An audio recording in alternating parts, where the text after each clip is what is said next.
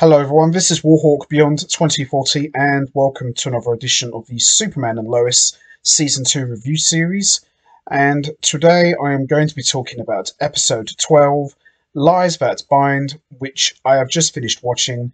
And once again, this show continues to do what it does best, and that's deliver, yet again, another fantastic episode. And this episode was more or less picking up where we left off at the end of episode 11, where we saw Clark Kent finally reveal his secret identity to Lana Lang. Now, that was quite an interesting ending, and there are a couple of things I want to talk about before we get into talking about episode 12. Anybody who's read the Superman comic books, or has seen the cartoons, or even watched Smallville, Lana Lang, for most of those interpretations, knew that Clark Kent had powers. So I find it quite interesting that in Superman and Lois, they decided to go a different path. So instead of traditionally knowing that Clark had powers from the very beginning, Lana Lang didn't find out till years later in adult life. So very interesting take on that revelation.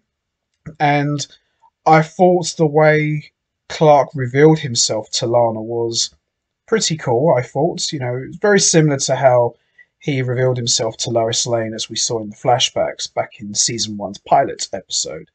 And I've been looking forward to seeing this episode and seeing the aftermath of Lana learning this shocking revelation. And I thought they did a pretty good job handling that. And as we saw also in episode 11, we saw a bizarro Jonathan Kent trying to merge with Jonathan Kent of this world. He kidnapped Lana Lang, and of course Superman saved her. And we also learned that Ali has already merged with her bizarro self, so she's now essentially got a power of God. So lots of cool stuff went on there, and this episode was a great continuation of episode 11. So I really enjoyed this one a lot. This episode also saw the return of Tal-Rho, who I thought was absolutely phenomenal in this episode, and he's kind of become like, how should I put it, the MCU's Loki, so to speak. So he's a villain, but he borderlines on anti-hero, so it's almost like they've kind of taken the concept of Thor and Loki and just kind of added it to Superman and Lois. So even though Superman and Tal-Rho hate each other, Superman begrudgingly comes to Tal-Rho for help, and Tal-Rho, of course, is relishing the idea that his half brother is begging him for help. So got to see more of that, and it was great to see Tal-Rho back. He's a great villain, and seems like they're pushing him to more of a anti-hero. So he's not fully a good guy, but he still has his own agenda, just like always. And he always looks at it like, well, I'll help you, but I want something in return. So, his services, quote unquote, don't come cheap.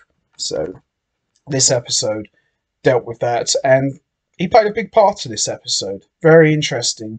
And something happens to him at the end, which we'll get into in a moment. But overall, this was very, very good. I really enjoyed this episode a lot. So with that all said, let's get straight into it. Let's talk about episode 12, Lies That Bind. So this episode pretty much picks up from the end of Clark's shocking revelation that we saw in episode 11. And we see Lana quickly puts the pieces together of why Clark Kent acted so strange at times, why he was constantly disappearing, and Clark finally explained why he left Smallville without saying a word. And understandably, Lana is hurt by the years of deception. We also see Jonathan Kent's expulsion for taking ex-kryptonite drugs is reversed, and he's allowed to go back to school. But of course, tension with his old football teammates are still visible, as they blame him for their football season being cancelled. And of course, Lana, after having taken some time to reflect on the shocking news that she received from Clark, She expresses her anger and frustration at Lois Lane, feeling that their friendship has been established purely on a set of lies. Interesting scenes with Lois and Lana. The interesting thing about Lois and Lana, going by what I always remember in the comics and the cartoons, Lana Lang and Lois Lane were never what you would call bosom buddies. They were never best friends. You know, of course, Lana being Clark Kent's childhood sweetheart, Lois always got a bit jealous of being the third wheel, and I wouldn't say they disliked each other, but they didn't like each other either. So, you know, Lana always liked to rub in the fact that, well, I've known Clark since forever, and he shared everything with me in more ways than one. Wink, wink. And you know, it's quite an interesting dynamic that they went with this route, that Lana and Lois actually tried to be friends. So it's an interesting twist on their history if you're going through the comics and the cartoons, and even Smallville as well to a point. So we then see Superman interrogates the inverted Jonathan, who warns him that Ali will invade his universe to expand her control. And Superman asks Jonathan, "Tell me what her plans are." And Jonathan says, "Well, you already know what they are. I don't need to tell you." We also see Sam Lane and John Henry Irons inform Superman that they are developing a plan to destroy the extra-dimensional portal, but Superman is uncomfortable with such a drastic strategy, cutting off both worlds from each other permanently without further consideration of the consequences. Running out of options and with no choice, Superman reluctantly releases Tal-Rho from prison to help him out with his next plan. Understandably, Sam and John are not happy about this decision. Natalie Irons reveals to Jonathan and Jordan that she is working on her own version of the Steel Suit, powered by X-Kryptonite, which she found from the Schuster mines. Meanwhile, as Lois attempts to reconcile with Lana and prove their friendship is genuine, Superman and Tal are intercepted by Ali, who has grown visibly more powerful as she announces she has fully merged with her other half and demonstrates her new abilities. Now, obviously, Superman bringing Tal-Rho in rubs everybody up the wrong way, including Lois. We even see Tal-Rho bringing like a bunch of flowers and apologise. You know, it was great stuff, but Tal-Rho really came through in this episode. I thought he was awesome in this one. And we see Ali incapacitates Tal.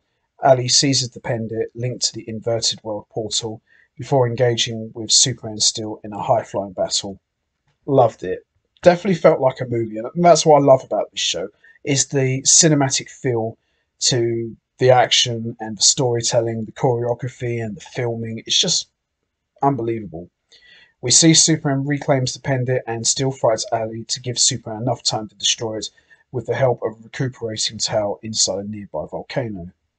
In the aftermath, an intensely frustrated Ali flies away while Tal manages to escape in the confusion, no longer wearing his power-dampening handcuffs. Superman observes that Ali's new abilities allow her to drain him of his powers, but he and Steel are encouraged that they were able to destroy the pendant before Ali could use it towards her mysterious grand plan. Clark and Lois meet with Lana to make sure that the air is clear between them, with Lana assuring them that Clark's secret is safe, but it's best that they maintain their distance while she clears her head. Meanwhile, back in the inverted world, Ali believes that there is still a way for her to scheme and succeed in her plans, and drains her world's Tal of his powers until he's nothing left but a shell and a vegetable. More powerful than ever, and with the superpowered Lana by her side, Ali plots to ramp up her contingency plan to merge both universes in one. And that's how we end episode 12. Overall, I thought this was a fantastic episode.